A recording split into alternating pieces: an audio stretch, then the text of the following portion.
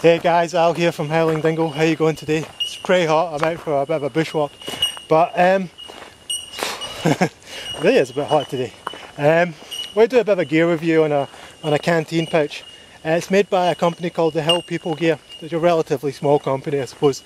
Not many of you guys are going to have heard of them, but the Canteen pouch they make is quite a radical departure really from other Canteen pouches you find on the market. And when it comes to Canteen pouches, you really do have a lot of selection, but most of the Canteen pouches you will find they follow the military model. Essentially they're a variation on the military style design, and the thing about the pouch that we're about to look at is quite a radical departure from that, and it is a lot less of a military style looking piece of gear, which I actually personally quite like. So anyway, what I'm going to do, I'm going to get my Canteen cup out, bit of a puff, time for a brew, and we'll do a full review of this Canteen pouch.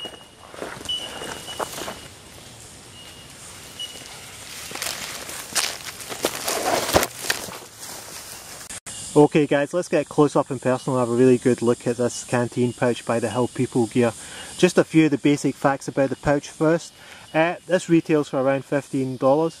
It's not generally available, it's only available from the Help People Gear website. It's available in 3 different colours. This is a Ranger green, there's a foliage green, and there's also a coyote brown available. There is a pouch very similar to this they make that houses a 1 litre Nalgene bottle as well. Okay, so first off the bat, let's just have a look here. We have the Help People Gear logo, okay. This is a horse's medicine head. Okay, there is a little bit of an interesting story behind this logo actually, but you'll have to log on to their website and find out a little bit more about that. This is too much to go into at the moment. But we have a webbing strap here. Now if I just pull this back, you can see that this pouch has been well used. It's a little bit grimy. Has been a well loved piece of gear, okay. So do take that into consideration. It's not a brand spanking new bit of gear. So we follow this webbing round, and here we have 2 attachment points here on either side, okay. Now most of you guys are going to be familiar with this. These are designed to be attached to power webbing, which most people would refer to as molly webbing. For those of you guys who don't know what that is a military style webbing system also used in civilian packs. I'll just show you here. Here's another pouch. That's what that looks like, okay. Most of you guys will be familiar with that. It's quite common these days, okay. So we flip round the other side again. Now this is quite well insulated, alright. Does afford a certain amount of insulation, will keep the contents of your canteen cool to some extent. And if we look at the top, now this is probably where there is the most radical departure from other canteen designs. We have a piece of bungee cord. Now, I've tightened this a little bit with use. It has got loose, but it doesn't take much to tighten up again. So we take it off, okay. Canteen comes out one-handed on your belt, my rucksack usually, and straight back on, okay.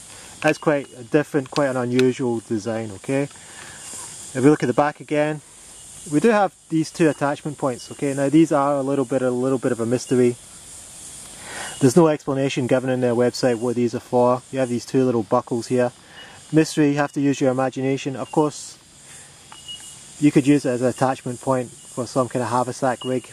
You know, you could put a bit of cordage through that, carry it over your shoulder, and carry the canteen that way. So that's your basic setup, okay. Now the most radical thing, and the thing that's really different about this canteen pouch compared to other stuff that's on the market, is it will not accommodate a canteen cup, okay. You will not be able to fit your canteen cup in here, alright. Now on their website, the reason given for this is that the canteen cup is too heavy, okay, and they're waiting for somebody to invent a lighter version of the canteen cup. I tend to disagree. I don't think canteen cups are too heavy. Maybe if you were ultralight backpacker, then it may be a few grams too heavy, but for most people interested in bushcraft, wilderness survival, the outdoors, people who go hunting, it's a perfectly great bit of kit, perfectly usable, and it's not too heavy, it's very robust, okay. So beg to differ with their opinion, and I have to say there is a certain thing, if you're going to use these canteen bottles, whether it be the military, obviously this will accommodate the military bottle as well, whether it be the military or the Nalgene, if you're going to use the Canteen system, you know, it seems very bizarre that you would separate it from the cup, okay? That's the great thing about this system, that the bottle nests inside the cup with the stove, you know, and it saves on space, and it's a great bit of kit. So they've kind of they've tried to separate the two, which I kind of disagree with personally.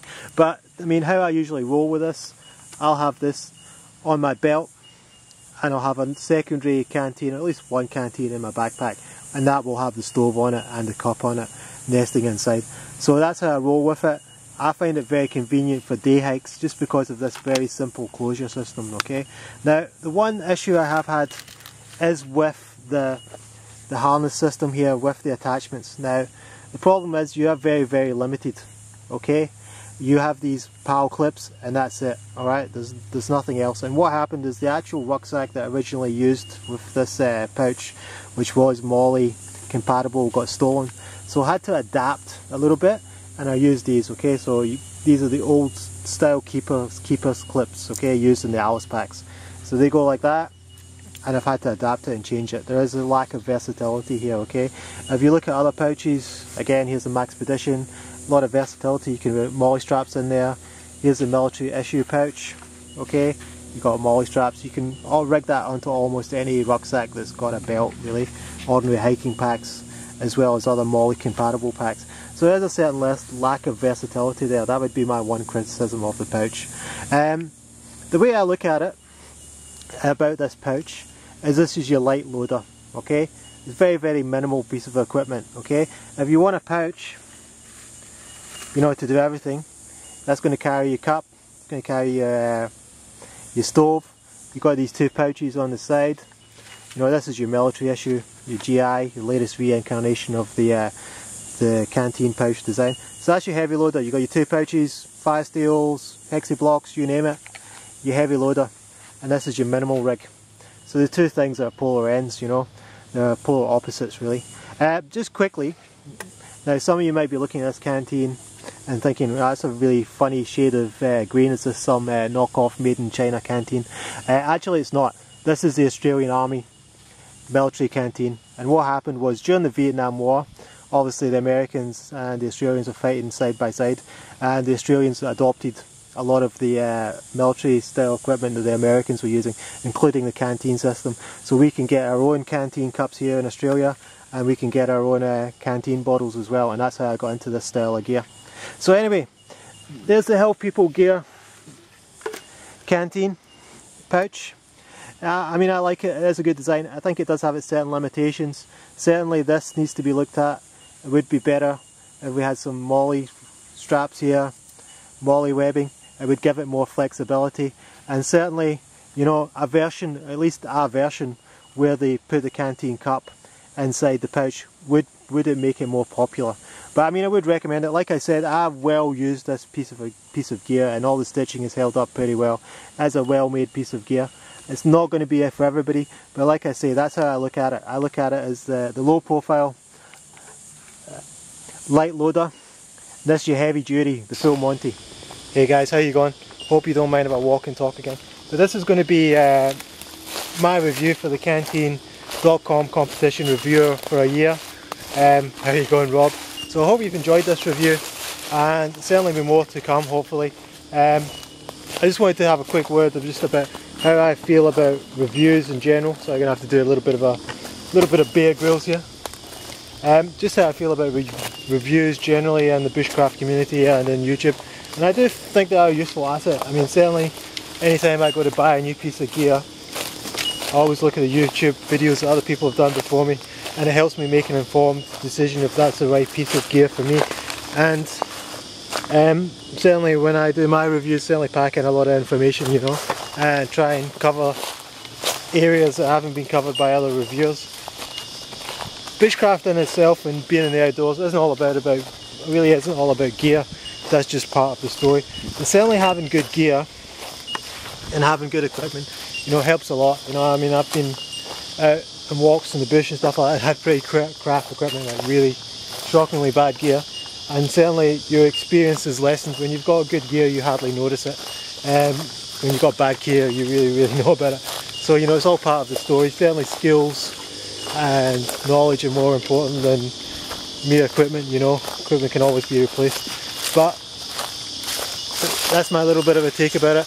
Just how I like to do reviews anyway, is I like to take the camera out like this, and out into nature, out into the scrub, out into the bush, and do my videos here. Because this is where, you know, this is where this gear is meant to be used and tested, and you know, I feel this is where it should be reviewed, not in some kind of like a workshop or shed or kitchen. So anyway, hope you enjoy the video. Catch you next time, guys.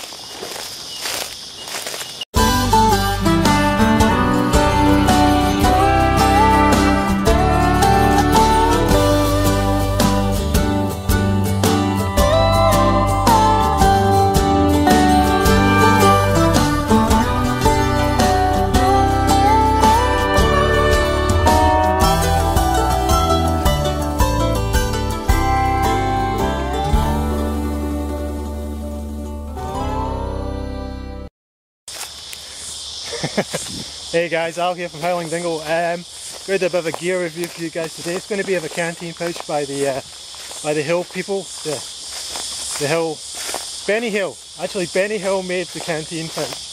You're going to be singing along like this.